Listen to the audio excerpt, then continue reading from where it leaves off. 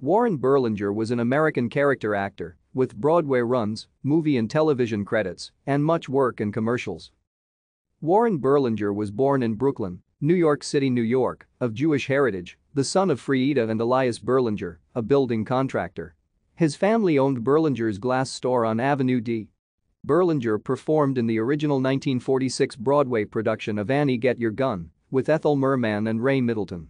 He guest starred on the original Howdy Doody television show, with roles following on Kraft Television Theater and other programs. He also guest starred on John Cassavetes' detective series, NBC's Johnny Staccato. In 1960 he appeared with Jack Lemmon and Rick Nelson in The Wackiest Ship in the Army as Radio Man Second Class A.J. Sparks. Berlinger appeared in both the Broadway stage and Hollywood movie productions of Blue Denim and also Happy Time, Anniversary Waltz, and Come Blow Your Horn in 1961.